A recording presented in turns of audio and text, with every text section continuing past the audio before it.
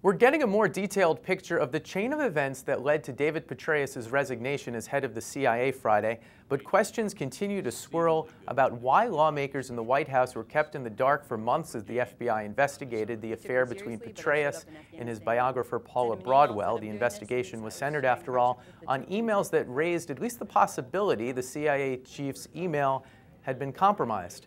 The Post's Sari Horwitz has been helping suss out the details and joins us now. Good to see you. Hi, how are you? This all starts with a woman whose name we're just learning today, Jill Kelly, going to the FBI and saying, wait a minute, I'm getting these threatening emails, right? Exactly. Jill Kelly is a woman who lives in Tampa, Florida. She's 37 years old. She's married to a surgeon and has 2 children. And in early summer, she starts getting emails that were of a harassing, threatening nature.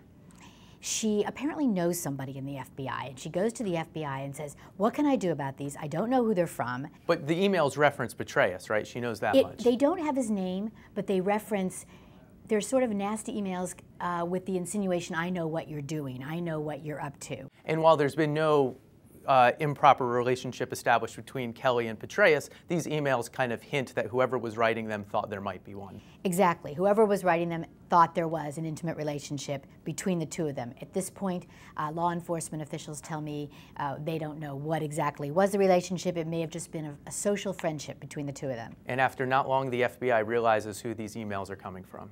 Exactly. The FBI is very good at finding out about emails, so people should be careful on their emails. That's the main lesson as we dig into this. My goodness, it's definitely nothing's the private. main lesson. There's a whole cyber criminal division of the Justice Department and of the FBI. And once they start looking at your emails, there's nowhere to hide, really.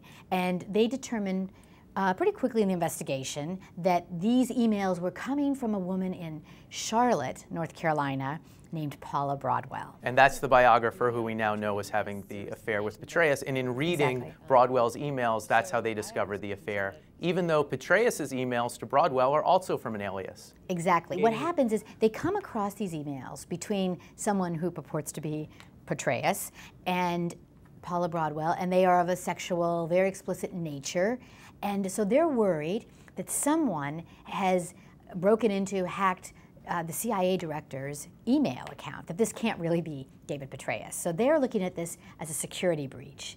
They start investigating, this is all through the summer, and they determine that no, it's not a security breach. These are really emails from David Petraeus, who is having an intimate relationship. And all the while, they don't contact Congress or the White House. Correct. What law enforcement officials say is that it would be completely inappropriate to contact the White House, Congress, or anyone outside of the investigation during a criminal investigation. That's a very closed probe that they're doing. The FBI goes to the Justice Department in the late summer, but what they tell the Justice Department is there's no security breach of Petraeus' computer.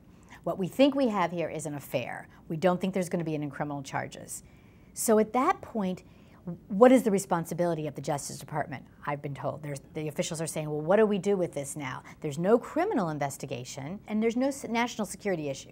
So why go to Congress or the White House? Last thing, I know we've already covered a lot. This is how these intimate affairs turn into big things in Washington. Perhaps Paula Broadwell knows details of what happened in Benghazi that suggests that she had some communication with Petraeus about it. Yes, Paula Broadwell gives many speeches, especially about her book. And there was a speech she gave this fall. And in this speech, she indicates that she knows details about what happened in Benghazi that had not been reported before, especially involving allegedly some prisoners that the CIA had.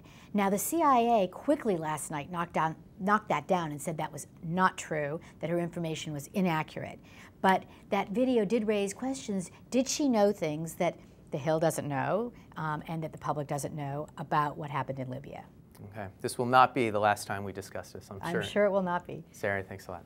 You're welcome. Thank you.